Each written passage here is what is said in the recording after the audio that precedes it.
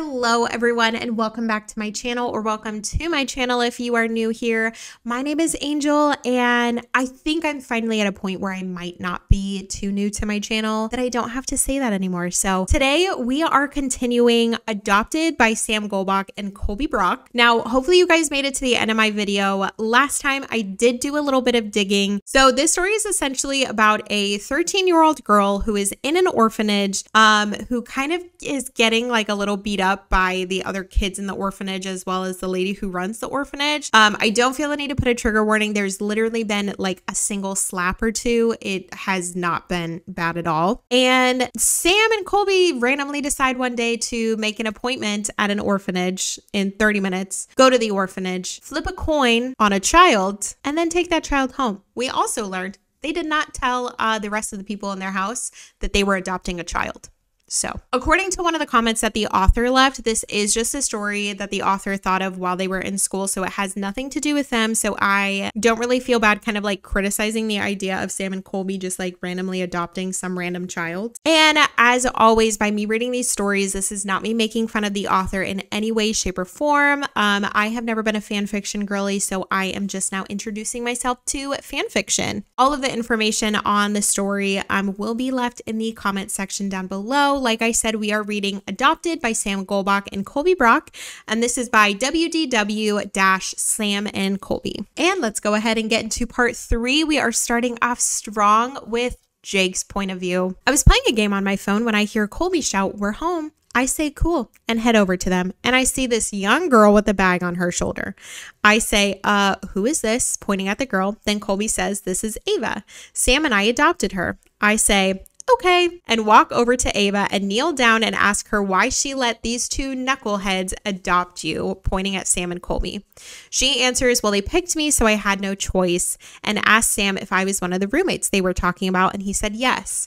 I get up from kneeling and say to Sam and Colby if the other guys know you adopted her. I get up from kneeling and ask Sam and Colby if the other guys know you adopted her. They say no, and I just look at Ava and say to Colby, "Well, where is she gonna sleep? We have no more rooms." Sam said she can stay with Colby. He has room in his room for her to stay with him. Ava looks at Colby and Colby says, "Yeah, you can stay in my room. I'll show you where it's at." Colby says and holds Ava's hand and goes upstairs. Colby's POV. I grab Ava's hand and notice that she flinches after I grab her hand, so I just let it go. I take her upstairs to my room and say, "Here's my room," and Sam's is across from mine. Well, now ours. I see her look at the sticky notes plastered around my room. Then she asks why there are sticky notes everywhere. So I say, "See, Ava, since we are YouTubers, we like to prank each other a lot. So we say, 'Welcome to the prank war' when we prank each other." She says, "Okay." Then she puts her stuff on my couch. We walk out of the room only to see Corey coming up the stairs. He sees us and comes over to us and asks who this is, pointing to Ava. I say, "This is Ava. Sam and I adopted her today and she's staying in my room." He says, "Okay," and says hi to Ava and goes into his room. She asked who Corey was, so I said that was another roommate. His name is Corey. She says, "Okay." And we go downstairs to Sam shouting at Jake. So I say they are probably playing Rocket League. Oh, I love Rocket League. Oh my gosh, I haven't played that game in so long. Ooh, I think this is going to be my favorite section that we have ever read at this point. I'm talking like through all of the fan fiction that I have read so far. I think this one's going to be my favorite. This is Corey's POV. Okay, are you ready for this one? I come up the stairs to grab something when I see Colby with a 13-year-old girl. I say, "Who is this?" pointing at her. Colby says, "This is Ava. Sam and I adopted her." I say, "Okay," and they go downstairs, and I was about to go to my room when Aaron asked who I was talking to. So I said, "Colby and Ava." "Who is Ava?" Aaron asked me. So I told him who Ava was. Then he said, "Okay," and went downstairs. That was the end of that section. I feel like there was like a lot of meat in that one that we just really needed to break down. I love that we are bringing Aaron into the story, but that was a little mean, and I'm so sorry to the author. It was just a joke. You also admitted you understand that this was not your best writing. but I'm proud of you. I'm proud of you for publishing this anyways. Ava's POV. Colby and I go into the living room and see that Sam and Jake are playing a game. Colby asks me if I was okay and I say yes and sit down next to Sam. He looks at me and goes back to his game with Jake. Then I see someone come in and look at me, then say, Colby, Sam, can you come here, please? They get up and walk to the man and they walk to the kitchen. Then I asked Jake why there are all guys here. So he said, because we're all close friends and so we're renting a house together. I say, okay, and ask Jake how to play the game he and Sam were playing. He says, yeah, I'll teach you how to play. Okay, Jake. Thank you. And he hands me Sam's controller and tells me what buttons to hit. Then Sam and Colby come back in and see me with Jake and Sam's controller. Colby says that we need to have a house meeting. Then Corey and the two other guys come into the room. Sam, Jake, Colby, and I were in. Sam said for me to stand up and come next to him and Colby. So I do. Then Colby points at me after I stand in the middle of them and says, this is Ava. Sam and I adopted her today. I say hello. Then the one that took Sam and Colby out to talk said his name was Elton. I say, okay. Then Jake said that they already have a place for her to stay at. What does that even mean? Elton's POV. I was about to take Circa on a walk when I see a 13-year-old girl sitting next to Sam.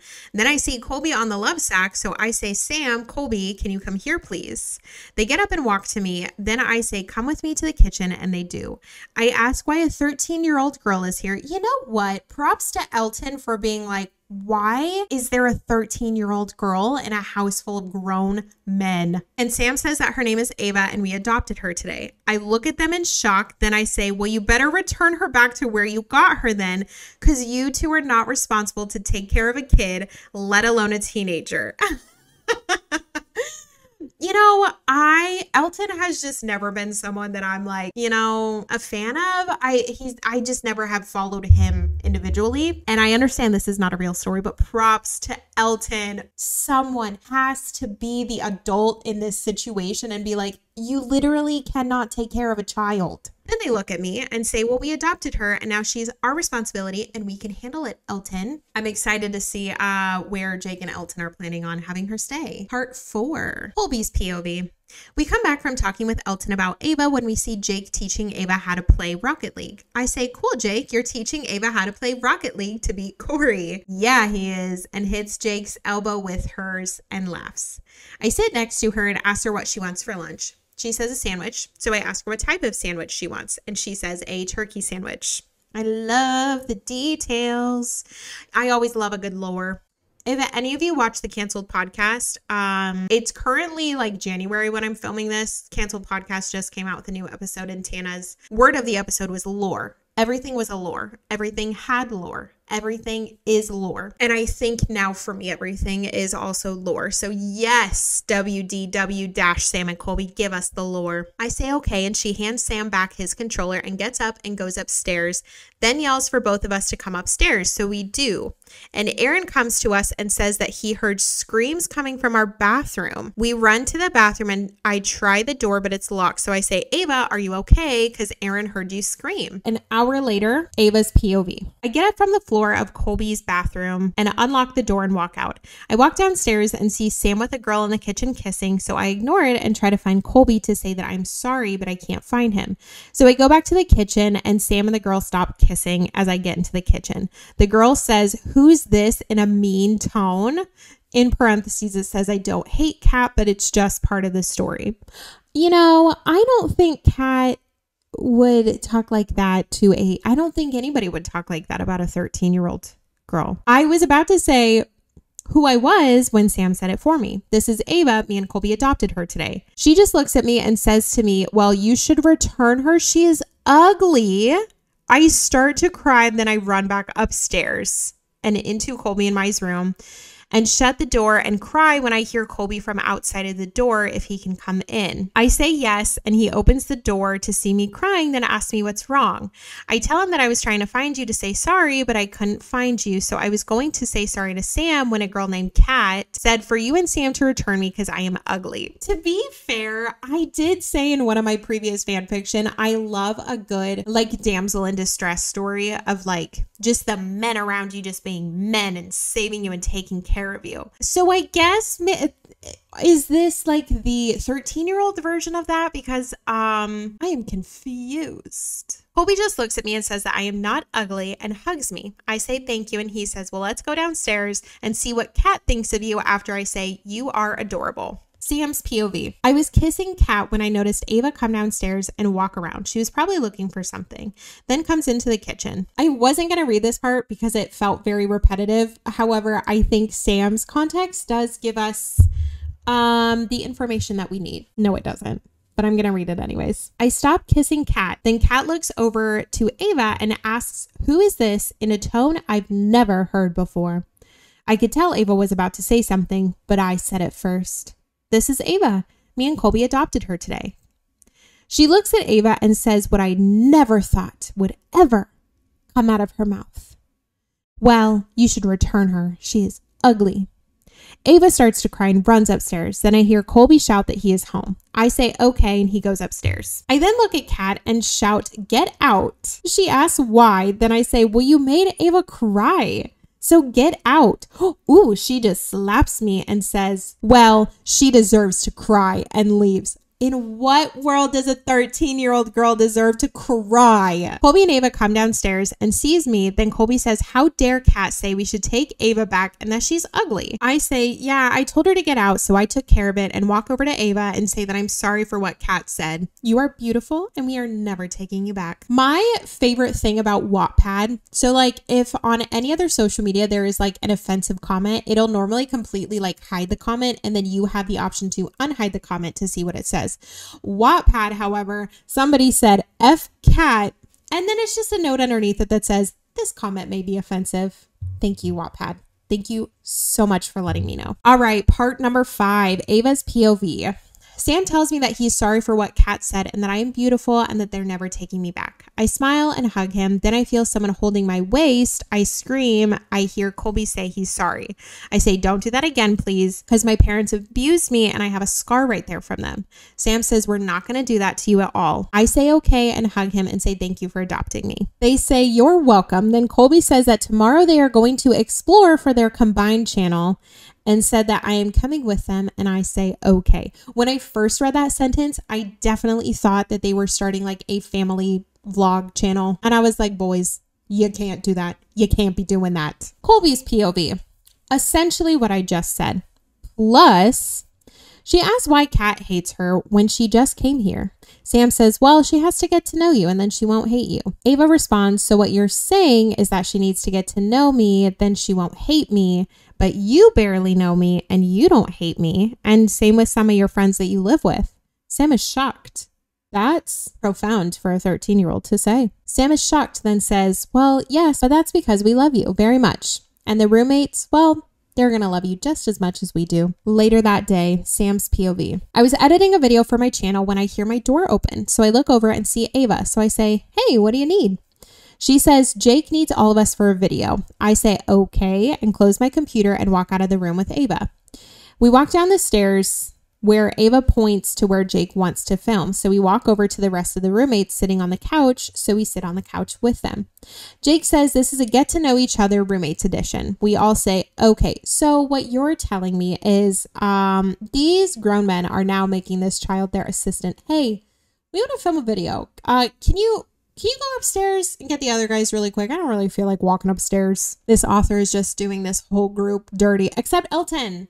Elton at least has some sense of responsibility in him. We all say okay, then he hands us 10 pieces of paper and hits record on his camera. He does his intro and says, okay, so today I'm with my roommates, and if you don't already know, Sam and Colby adopted a kid and her name is Ava. And don't give her hate, they picked her. Ava smiles and says hi, then Jake says, okay, let's get started, and asks how did we all meet?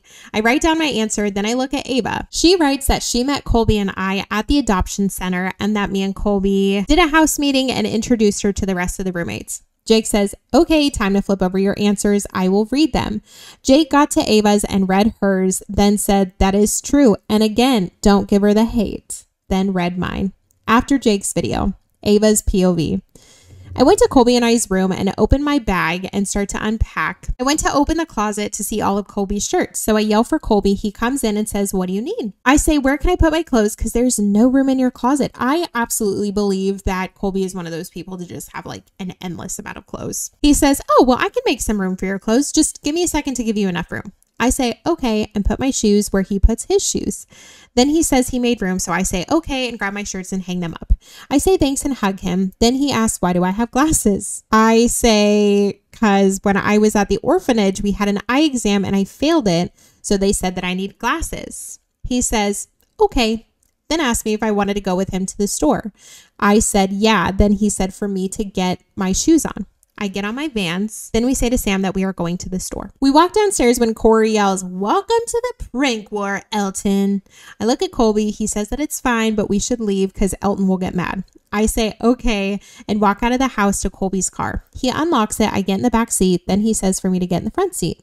So I do. Then I buckle up and he starts the car and we leave for the store. While in the car, Colby asks me, "What do I want for the store?" I say period stuff since I'm 13 and it can happen anytime from here on out. He says, "Okay," and we ride to the store in silence for the rest of the ride. When we get there, he got out of the car. Then some girls said, "Hey," to Colby, then asked if they could take pictures with him. He said yes. Then one of them asked me who I was. I said, "Me? Oh, I'm Ava. Colby and Sam adopted me today." The one that asked that said I was lucky because he and Sam are amazing. I say thanks. Then another girl said that I am ugly. Oh, who would say that? Like, I genuinely cannot imagine meeting someone and then just being like, "Ew, you're ugly," but I get it. It's a story. I get it. I look at her. Then Colby says, "No, she is not. She is like me and Sam. So deal with it." Huh? We walk into the store and Colby says we should get my things first. So I say, "Okay," and we head to the girly stuff aisle. That is where we are going to end today's video. What are you guys thinking of this story? That was part 5. So we only have part 6, 7, and 8 left. I will probably just go ahead and put those into one video. Let me know what you guys think of this story down below. Are you as uncomfortable as I am? Because I am very uncomfortable. Anyways, make sure and leave a comment down below. Let me know what kind of stories you guys want to hear. Send me all of my social media is in the description box down below. I have noticed that there are like fan fiction type TikToks where it's just like the text on the screen. So if you guys find any of those, definitely send them to me. I think I want to do like a reaction to those kind of TikToks. I think it would be fun to do that with you guys. So definitely send those my way if you guys find any. But anyways, make sure and give this video a thumbs up if you enjoyed it so I know to continue making these videos. And make sure to subscribe if you haven't already to stay up to date with all of my fun fan fiction thingies. And I will see you guys in the next video.